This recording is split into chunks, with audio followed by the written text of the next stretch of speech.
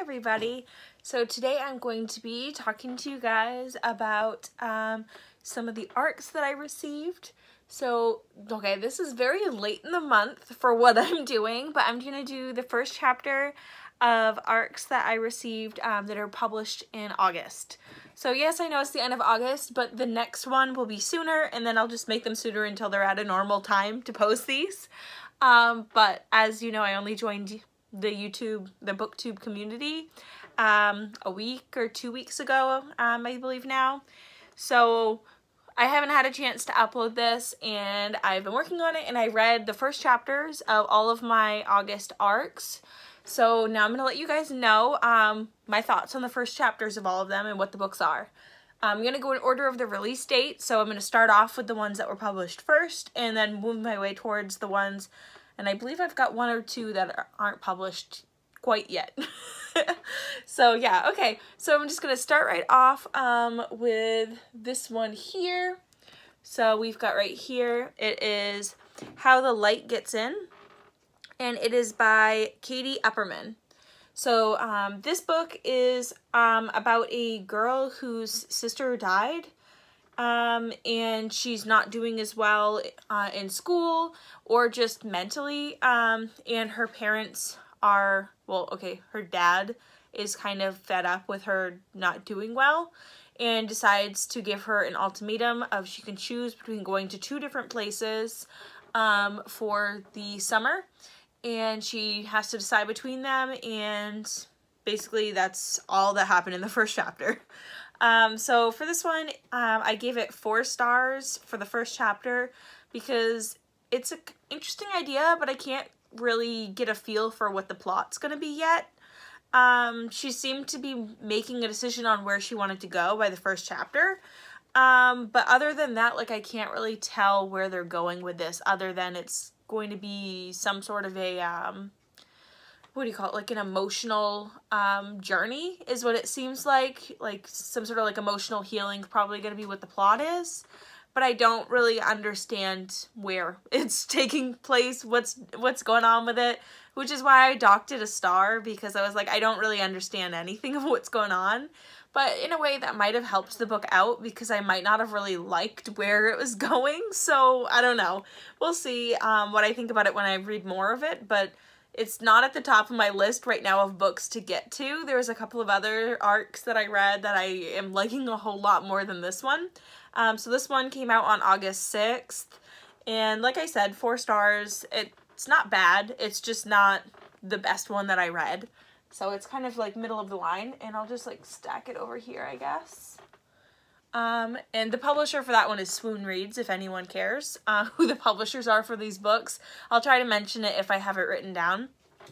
So the next one I'm going to talk about actually is one of my digital ARCs.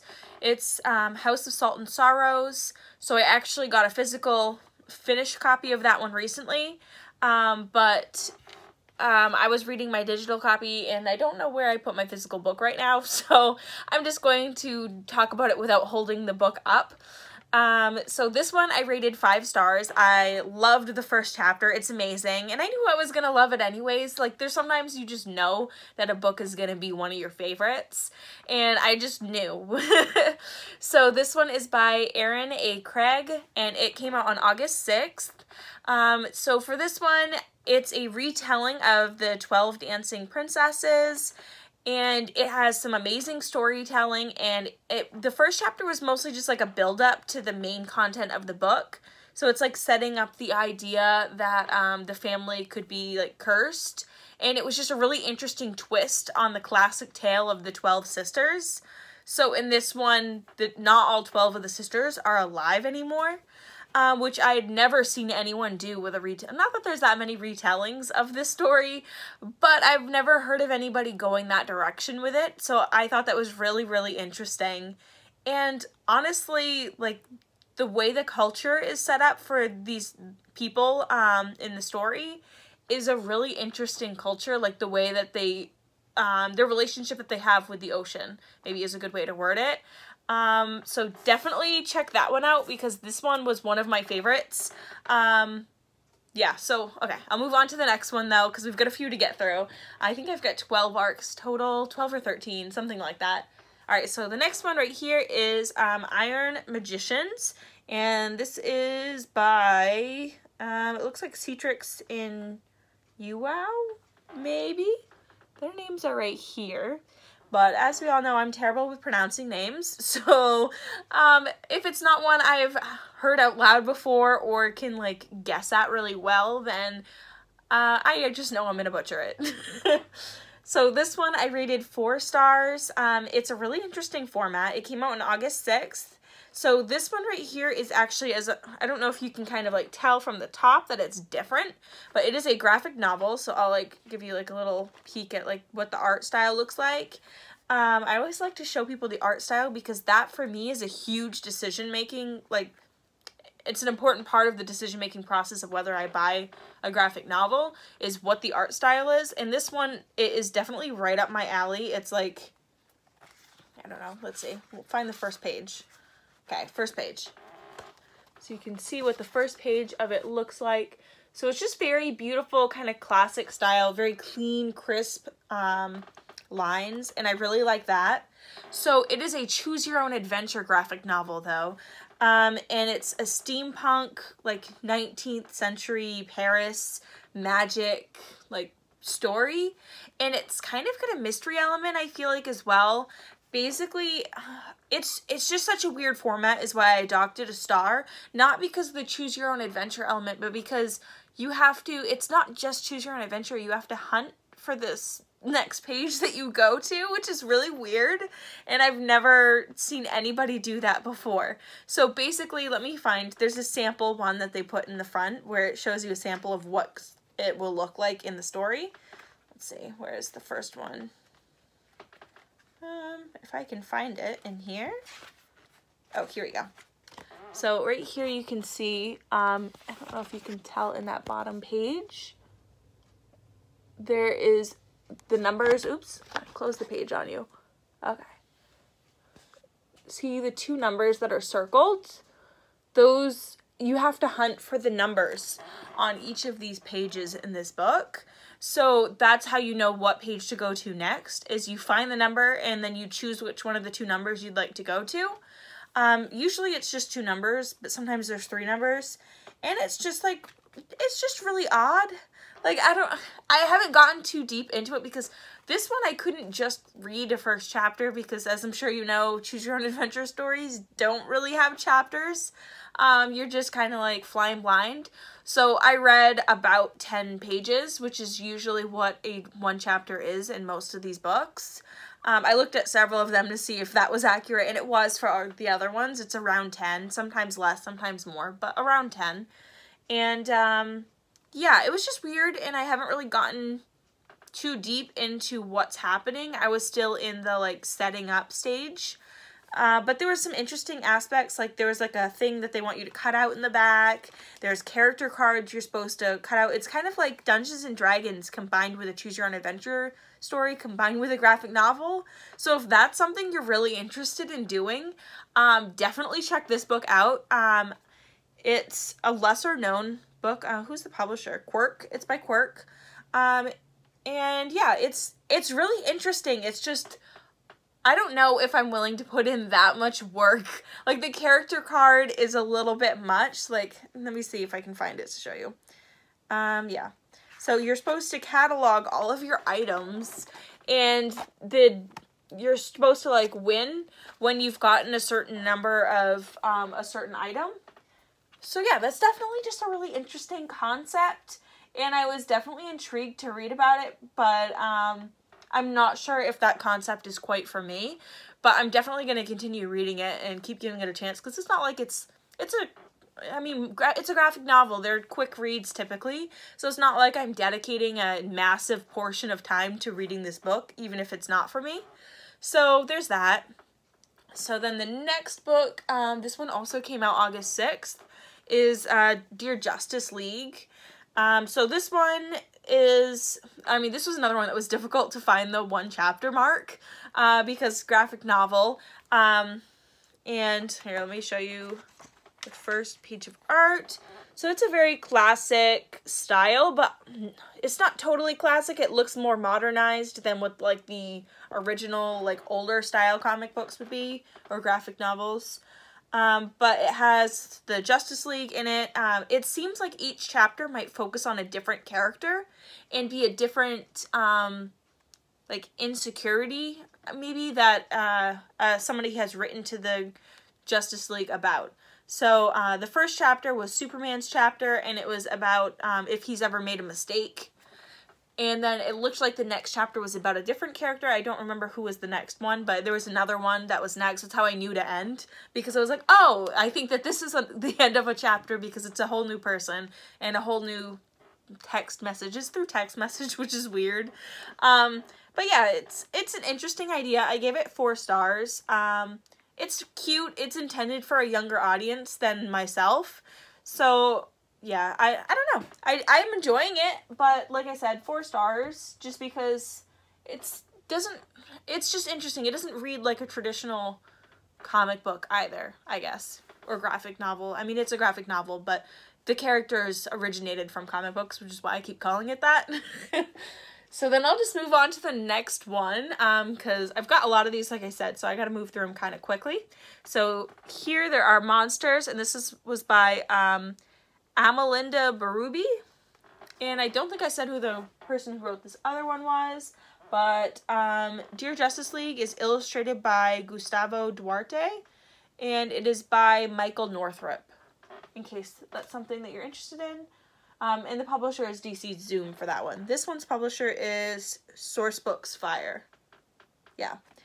So I gave this one 4 stars. It's more of a, like, I thought it was going to be a lot more, like, horror thriller style, but it hasn't gotten into that aspect yet. So basically, her sister seems to have disappeared. So this was another, like, sister story. And the first chapter is just about the sister is missing and they don't know where she is. And that was pretty much all that happened in the first chapter. So not a whole lot of action, not a whole lot to go on. But it just wasn't, it wasn't an interesting enough concept in the beginning for me. So that's why I gave it 4 stars instead of 5. Because there was nothing really wrong with it other than it just wasn't interesting enough for me. Like, there was no hook. And for me, I need to have something to, like, really sink into to give it 5 stars. When, I mean, I'm only reading 1 chapter. There wasn't a whole lot that happened in the first chapter. So I'm thinking if there are people who go out there and they just read the first chapter of a book to see if they want to buy it, I don't know that they'd be convinced to buy it from that alone. So, yeah, that was basically just my main reasoning. If you're really interested in stories about, like, missing people and stuff, that might be more up your alley than it is at mine. But honestly, this is not really my genre anyways. So it was a stretch for me to go for it, and it just wasn't, I mean, I will read it. It's not like I'm not going to read it just because I gave it 4 stars. 4 stars is still a good rating. But it's just not going to be at the top of my list of books to go to. Definitely going to go for House of Salt and Sorrows first. So then the next book we've got here is Beast of the Frozen Sun, and this one is by Jill Criswell, and I gave this one 4 stars. It came out on August 6th. We're still in the August 6th zone. I got a lot of books that came out August 6th, which is part of the reason why, oh my goodness, I got so many books that came out in July, August, September, and October that I was just overwhelmed, which is why I'm just getting to these books now. And so yeah, it's going to be crazy for a little while for me, but I'm trying to be more on top of things and stop being a procrastinator. So I already started on my September ones too, reading the first chapter, so I can do another one of these videos for you. But anyways, this book is, in the first chapter, it was really weird. It was too many, okay, it's very, very fantasy. If you like fantasy and, like, intense fantasy, maybe, like, if you like Lord of the Rings type of fantasy, this is kind of what it felt like. It felt like an epic, like, saga, but almost too complex for me, maybe. I look for lighter fantasy, maybe is a way to word it, or, I don't know, the words that they choose, I think, is the biggest thing for me. This is why I docked it a star. I gave it 4 stars because the words are all like really complex sounding. I don't know, let me see if I can find, like, I did enjoy it. It's just, it's from the point of view of one character, and I read the prologue and chapter 1 because there were 2 different, not all the books just had 1 chapter. Some of them had the prologue before. Like, the guy's name is like, they're spelled weird names. There's like countries and stuff. It just felt like I was having to remember a lot of information, and that's not quite my thing. There was more than one point of view that was going on, and it was just a little confusing. So I just felt confused at the end of chapter 1, which is why I gave it 4 instead of 5, but it was still an interesting concept, which is why I didn't dock it another star. Normally, if a book really confuses me, I might give it a worse rating than 4, which just speaks to what a great concept the book was. So I guess I should probably explain the concept. The concept is that, here, let me say, it's what was it called? The first part was from a guy's point of view. I won't try to pronounce his name because I will definitely butcher it. Okay, maybe Riker, maybe that's how you say it. So the first part is from his point of view, and he's talking about like how he's part of some organization that goes around killing people. It's like war zone. I don't know. There's like, it's like a very conquering kind of situation, it sounds like. And then it goes to the point of a girl, and it's talking about how she just wants more. It seems like it might go like a little bit feminist, but I'm not sure how feminist it will go. I don't think it will go like full out, because it seems like she's being told she can't do things because she's a woman, and that she's going to probably break free of that. So yeah, that's basically all I've got for you with this one. Yeah.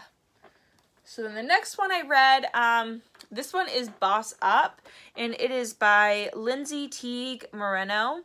And it says on the front, "This ain't your mama's business book." So this one is a nonfiction. I think it's the only nonfiction that, it's the only nonfiction that I've got in my stack. This one came out on August 6th, and I gave this one 3 stars. This one is about basically she's just talking about being an entrepreneur, being a mom, and I don't believe on the back, does it talk about being a mom? Well, I guess it does a little bit. But I didn't realize that. I thought it was mostly just going to be talking about motivational stuff. But it was a lot about, the whole first chapter is about being a mom, and I'm not a mom. So there's just an immediate disconnect there for me. But it was also religious, which I was not expecting either. And I'm not, like, I don't want to read a religious book. Nothing against them, they're just not for me. So that's why I gave it 3 stars, because it was not what I was expecting. And I don't believe, there's nothing in the back that says anything about it being religious. And she repeatedly references God. And so I feel like that's something she probably should have mentioned, because that changes her target audience slightly. And I feel like she should have mentioned just how much she's highlighting the mom part of the book, because that also changes her target audience. So yeah, I found out it was not like a me kind of book. I'm probably going to continue reading it anyways, but I definitely, it's just not for me. I'm probably not going to love this book, but I don't know, because with nonfictions, the chapters are typically different sections. So I'm sure since I finished the mom chapter, it's probably going to be a subject that hopefully is going to be more up my alley next, which is why I'm willing to continue going with this book, hoping it will become more a book that I'm going to personally enjoy. Oh, actually, that's not the next book. So the next book is actually 100 Days of Sunlight, and that's by Abby Emmons.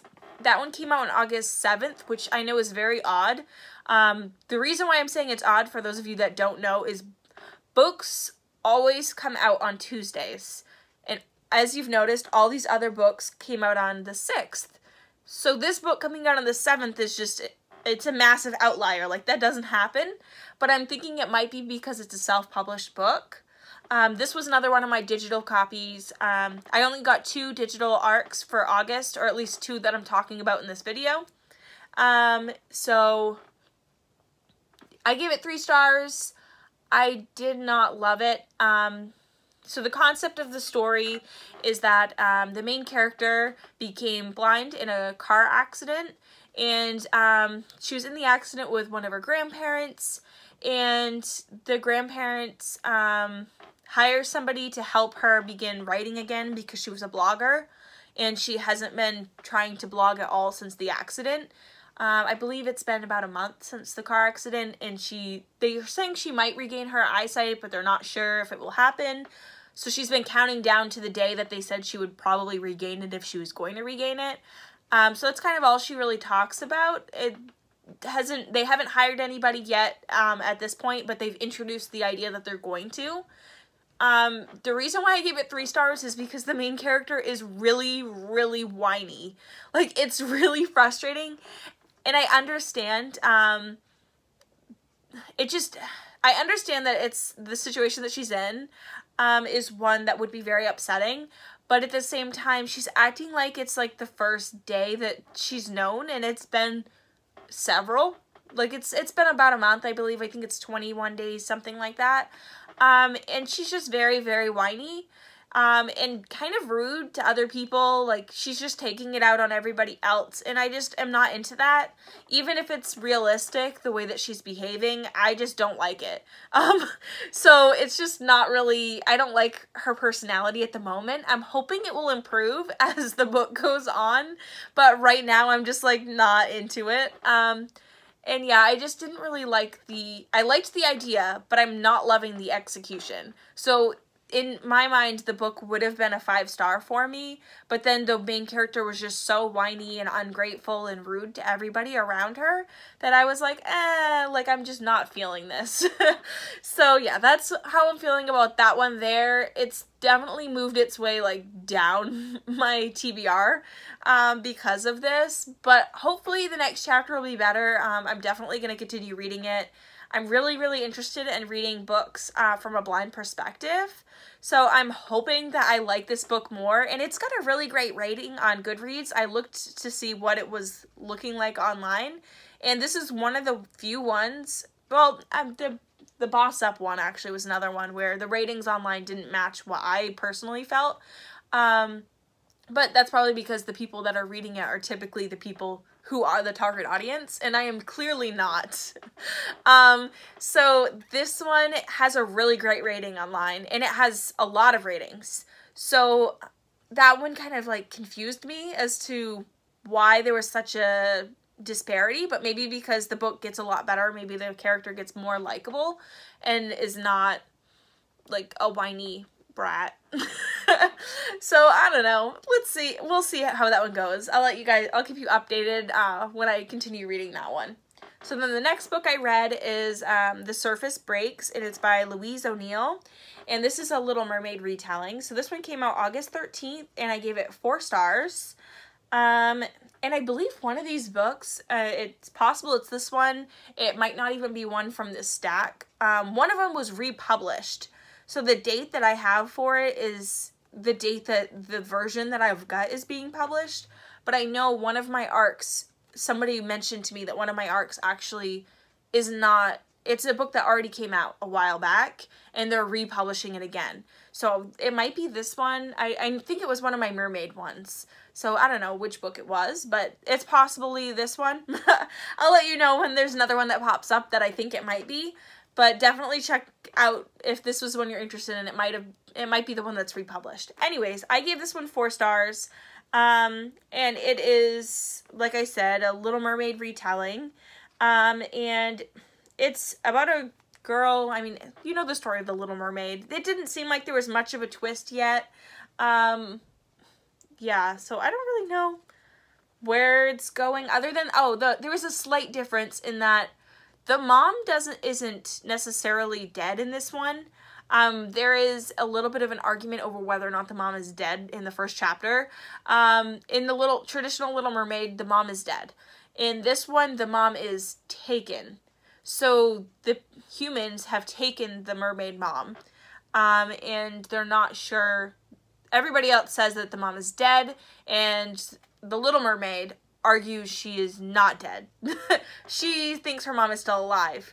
Other than that, it's seeming to be really similar to the traditional tale. There is a grandmother mentioned, and I don't remember a grandmother in the original tale either. But yeah, other than that, there's not that much for me to say about it. What did I say? I gave it 4 stars? Yeah, 4 stars. I put sticky notes on the back of the books with what my star rating was for it. So just so I would remember what I thought of the book. And sometimes with like different notes about the book. Yeah. So it was good. I don't remember why I docked it a star. Other than like, it just didn't seem very unique from the original tale. So this one is The Doll Factory. It is by Elizabeth McNeil, and it came out on August 13th. I gave it 4 stars. It is a very creepy book. I think I mentioned before that creepy is not really my thing.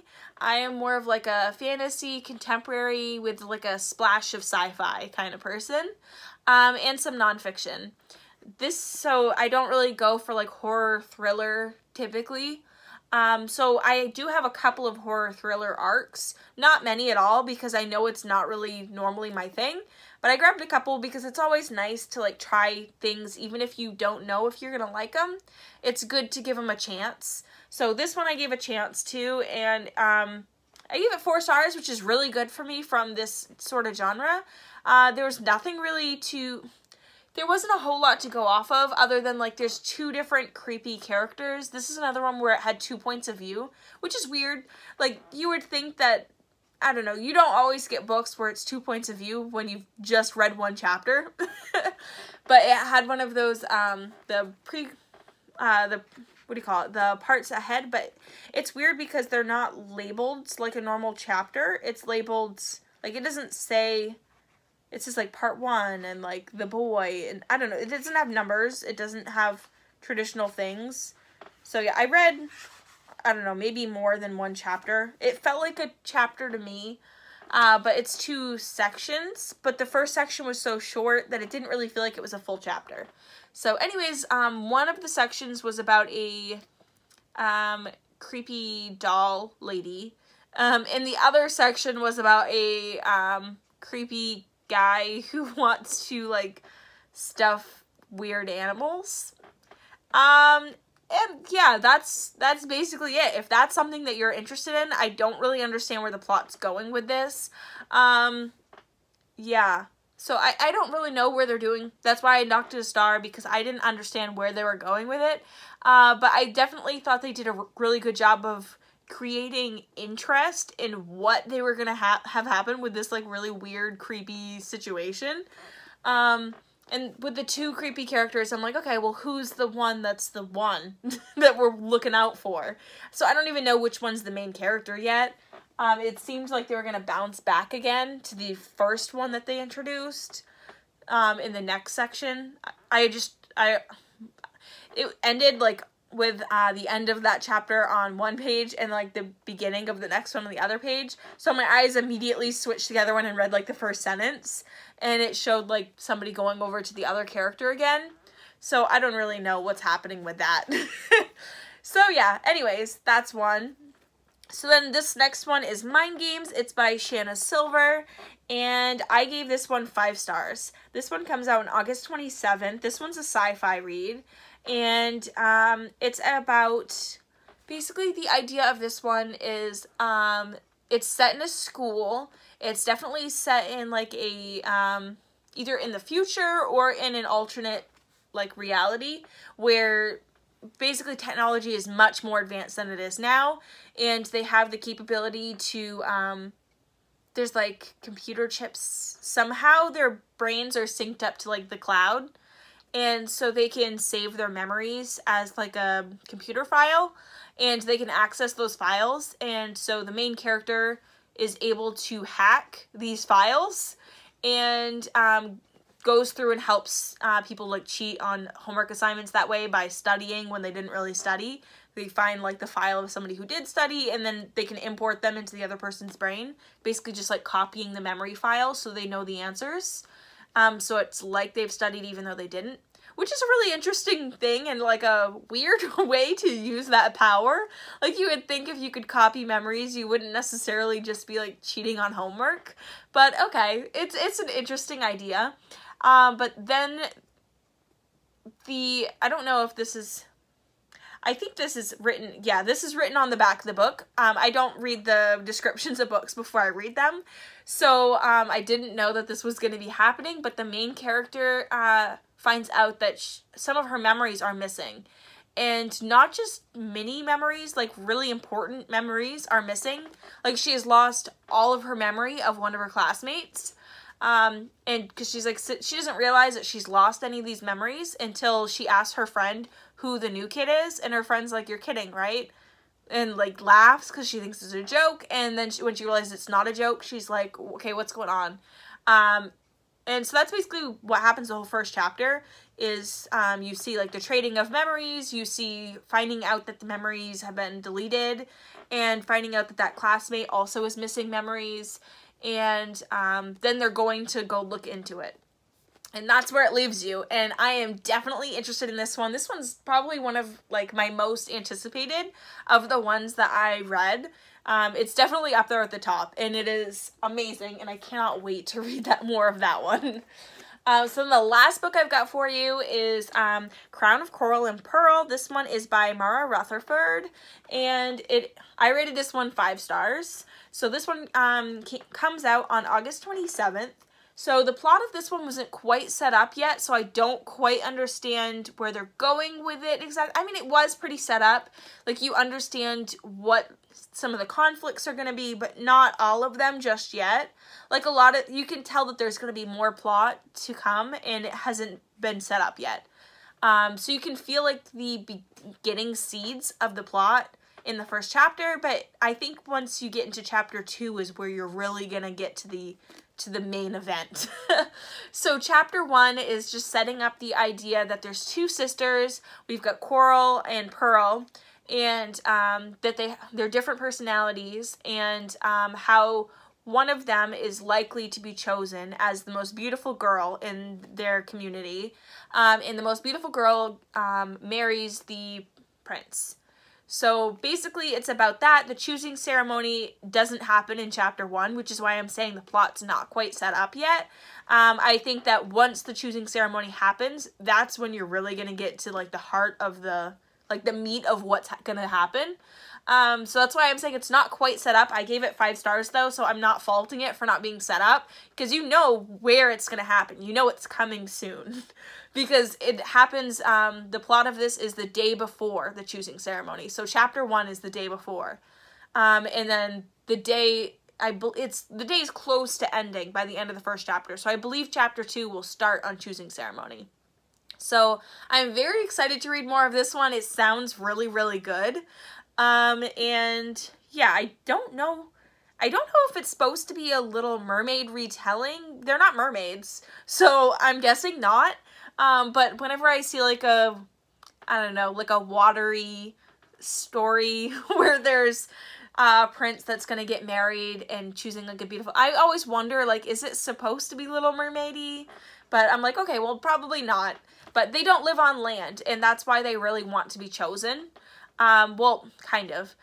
There's mixed feelings on being chosen, but it's a good thing for their family if they're chosen.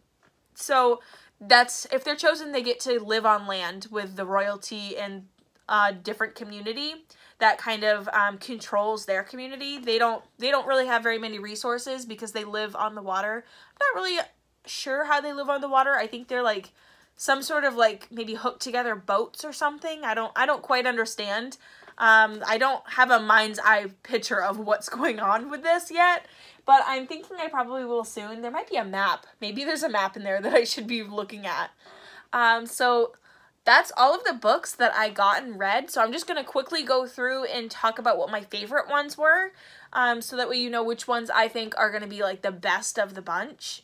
So I definitely think House of Salt and Sorrows is at the top of my list, but not number 1 for me. For me, number 1 is definitely going to be this one right here, Mind Games. This one is number 1 to me.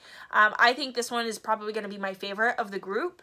I really, really love the concept. I think it's really interesting, and it's kind of right up my alley, which definitely helps. So that one's definitely number 1 to me. House of Salt and Sorrows is kind of tied with Crown of Coral and Pearls. Crown and Curl and Pearl, sorry, there's no S at the end. But both of those definitely, all three are 5 stars for me so far, and I think that they're going to end at 5 stars as well. I'm really enjoying all 3 of those books. So yeah, those 3 I think are going to be my top books. After that, maybe probably this one next. This one's The Surface Breaks. This one I gave it 4 stars. This one I think was going to be my next favorite. And then after that, I can't really tell which ones of the rest are going to be my favorite. Or not my favorite, but my favorite of this group. I would say probably my least favorite is definitely probably maybe Boss Up in 100 Days of Sunlight. But I do think 100 Days of Sunlight might redeem itself. So I think this one's my least favorite of all of the books that I read so far, and I feel bad because I know that its target audience probably will really enjoy it, but I think they did a poor job of marketing towards their target audience, because I read the back and it doesn't say anything about religion, and I think that that's definitely something they should include, because there are a lot of people that don't have the same religion as this person, or who just aren't interested in reading a religious book, and I think that they really should mention that in there, that's what that's gonna be, so that way people know that if it's not their thing, to not go for it. And a lot of people, that is their thing and they only want to go for that, or they especially want to go for that. So I think that they should have made sure to put that on there so that those people who are really interested in that could go for it. So yeah, that's where I'm going to leave you guys today. I'll have the September one with all the September arcs that I got, and I definitely got more for September, so I'm going to try to do a better job of staying, like, doing a shorter time talking about each book next time, because I think I took way too long on each book this time, so I need to, like, cut it down a little bit. But let me know what you think. Let me know if you've read any of these books, if you plan on getting any of them, if they sound good to you. Yeah, let me know in the comment section below if that's anything you're interested in for any of these books, and I will see you guys next time. Bye!